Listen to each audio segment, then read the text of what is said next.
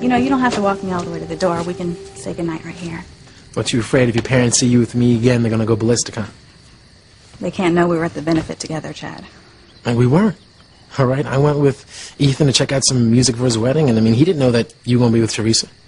Even so, after the blow-up with my parents over what didn't happen at the cabin, I don't want to take any chances. House is dark. Guess your parents must be asleep. But you know, in case they look through the window and see us together, might as well give them something to freak out about.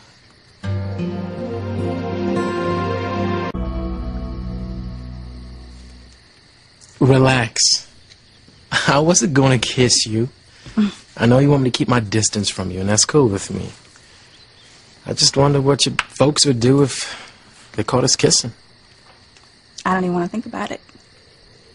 I bet you Coach Russell would come after me with a shotgun. You know, joking about guns and shooting people isn't that funny. Sorry, you're right.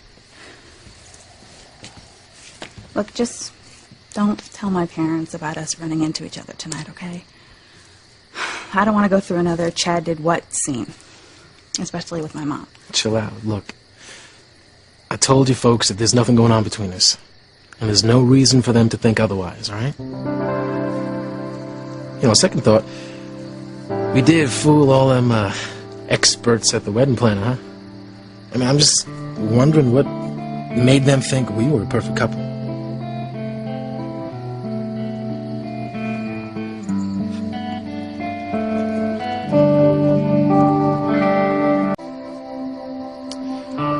I just wonder what those judges saw between us to make them think we was Harmony's most perfect couple. Well, we put on a good act for a good cause. Besides, you know, we tied with Teresa and Ethan, and they're no more a perfect couple than we are. Well, in Teresa's mind they are. Please, please, don't remind me.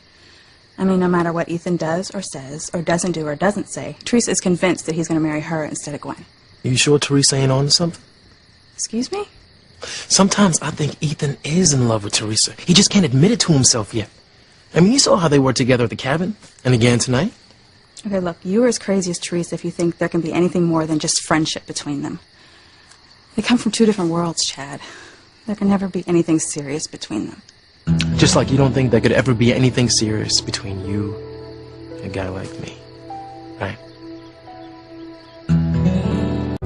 You can't ever see anything happening between us. Am I right?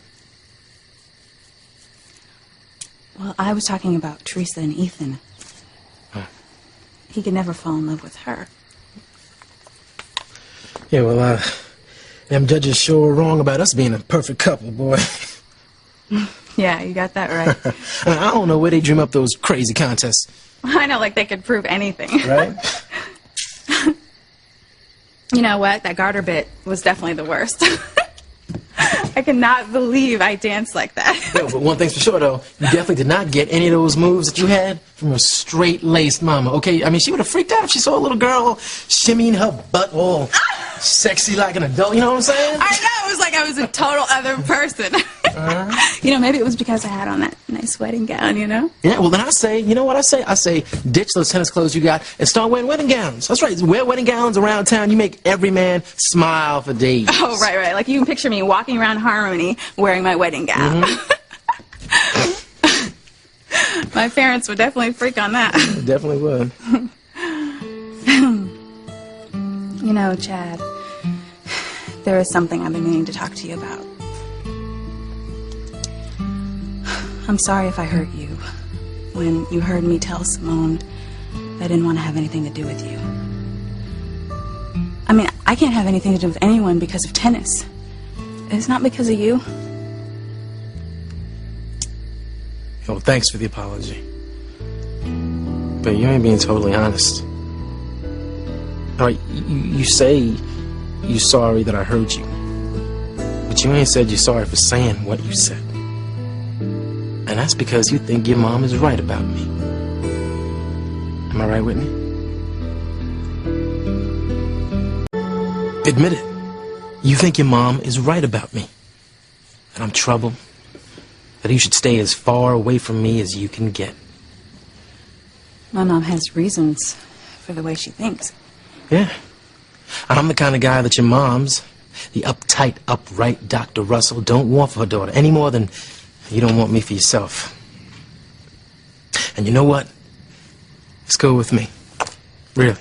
No problem. So you really do understand. Sure. I mean, I get it loud and clear, okay? I mean, like I said before, ain't no skin off my nose, you know? I mean, I ain't here in Harmony to bag myself an uptown girl, okay? I'm staying here to try to find my folks. Not like I think they're gonna turn out to be anything special. Hell, they didn't want me back then. Don't see no reason why they want me now. As far as I know, I'm just... it's what you call a bastard, right? Some stain on a good family's name. You don't know that, Chad. People give up children for a lot of reasons. It doesn't mean they don't love you. Yeah, well, I ain't holding my breath. Something tells me if I do find them, I ain't gonna be greeted with open arms. I just want to know who they are, so I know who I am, you know?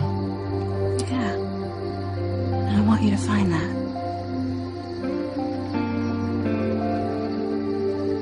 You know, I just don't know what more you could do. I mean, you've checked all the town records, the internet. You went round and round with Orville, still came up empty. Well, I might have one more chance. I mean, it's a long shot, but... Okay, what is it? Okay, well, I met up with this reporter at the wedding planner, and I made a deal with him where I let him interview me, and in exchange, he promised to help me try to find the skinny on my past. Well, that's great. Let me know if you come up with anything, okay? Okay. Count on it.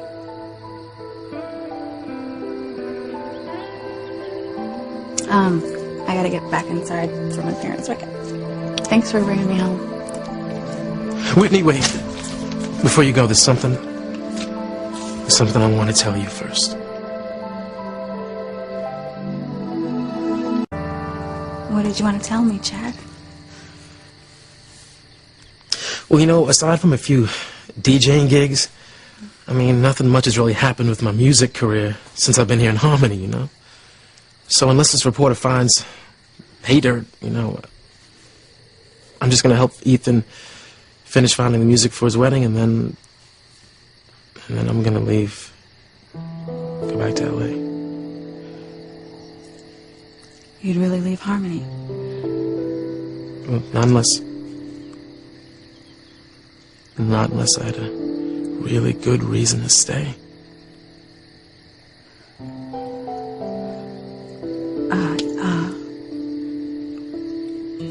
I just wish that I... What? Say it. I just wish you the best of luck.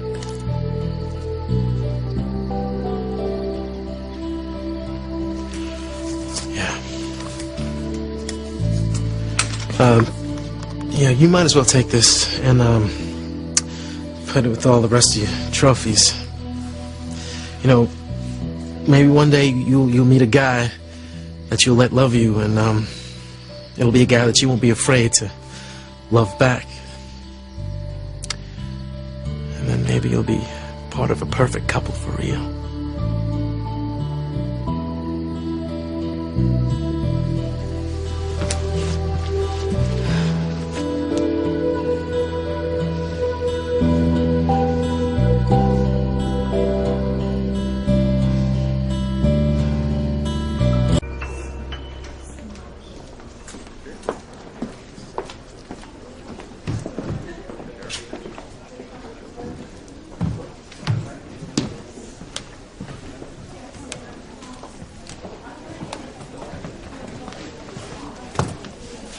Hey. Hey. Yo, I never knew this place was here, man. This is great. Yeah, it's pretty good, huh? So, what'll it be? Oh, it's cranberry juice, thanks. Yeah. Hey, listen, you're here just in time. Our new singer's starting her first set. Cool.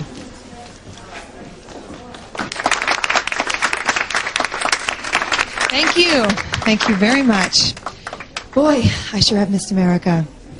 I have been performing in Europe for, well, almost 20 years now. My name is Crystal, and this is the first of what I hope will be many nights here in Harmony. This first song I'm going to sing, I would like to dedicate to an old friend who knew the blues firsthand.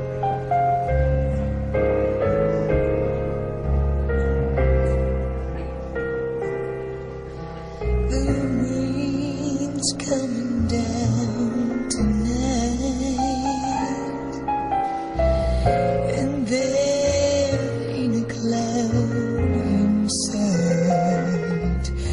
No more hush, little baby, don't you cry. And I don't know why my baby's gone. Wonder where he's found.